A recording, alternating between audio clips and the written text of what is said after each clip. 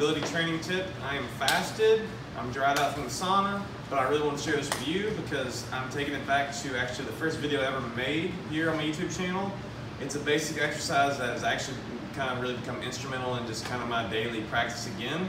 It's always been there, but I've been putting a lot more focus into it to open my hips up, especially since my low back acted up in July. This has been pretty instrumental in just getting my hips more fluid, and the whole concept of using hip rotations or using rotations at any joint, controlled articular rotations as they're called in FRC culture.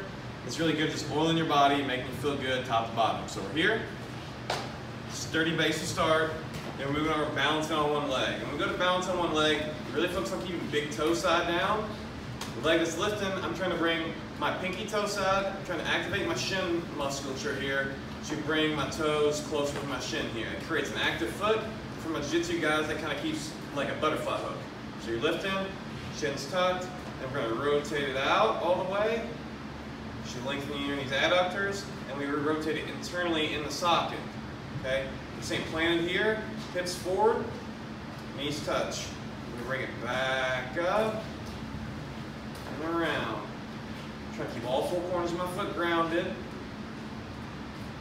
And with the foot on the ground too, I'm also thinking about bringing and cueing my toes, especially on the pinky toe side, closer to my shin.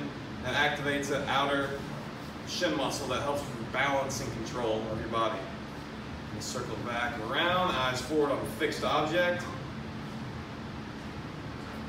And this is my weaker hip, you can see it. But the more slow you can move through this movement, you're getting more of that contraction, because you can just do holds. Like you can just work on the hold wherever you feel weak in the motion. You feel weak here, feel weak here.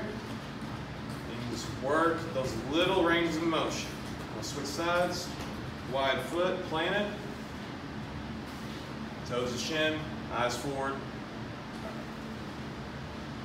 Keep those hips forward.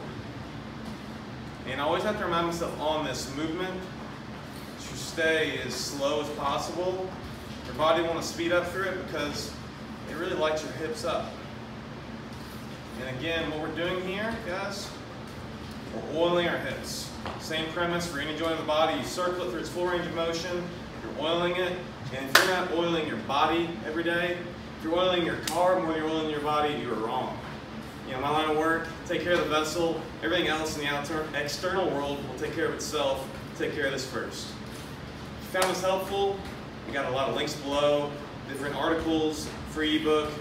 Subscribe to the channel, please. It would mean a lot. I'm looking to put a lot more into this in the new year of 2019, and your support would really mean a lot. Appreciate it, guys. May the force be with you.